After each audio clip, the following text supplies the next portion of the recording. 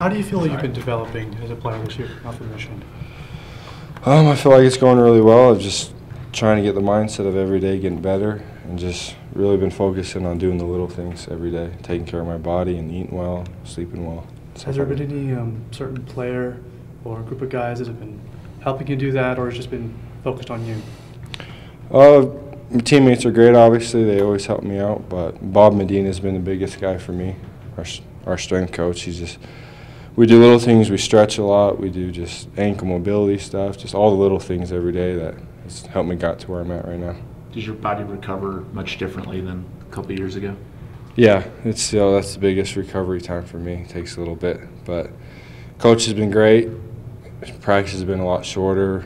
We go really hard for a shorter time, and body's feeling good. So ice is a good friend of yours? Ice, yeah. Ice and stretching. Kyle, what's at stake for you guys on this road trip coming up, do you think? What's on the line? It's huge. It's a huge road trip for us, but we're just going to take it one game at a time, Thursday game.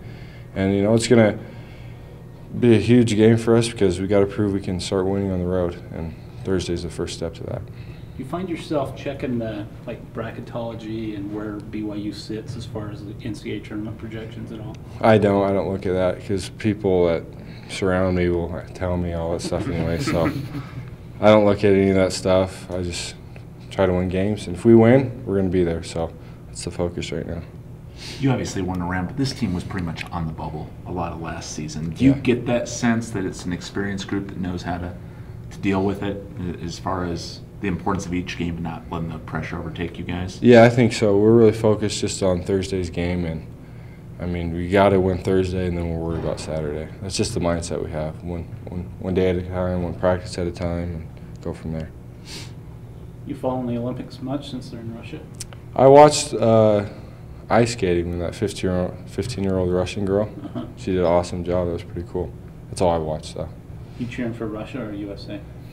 USA and Russia. How far were you away from Sochi? Did you know? I was probably closer to you guys than Sochi, so so far, pretty far. Okay. Anything else? As far as just day-to-day and everything, how much did his tie help you? Obviously, him coming off his mission, Coach Rose said you're very similar in the success level. Has it been much of a friendship there? Yeah, I feel like as the season's gone on, Ty and I are getting closer and closer in a relationship. We talk a lot. We're team captains, so he just tells me to listen to my body and be smart, and it's been great advice.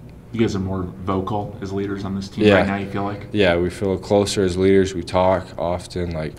Our relationship's gotten a lot better as the year's gone on, and it's been fun playing with them. Was that tough to maybe figure out who would talk among the three of you and who was the leader and who should say what when? Yeah, a little bit. It's just everything's new, a bunch of young guys, and I feel like our team's finally settled into the roles and leadership and stuff.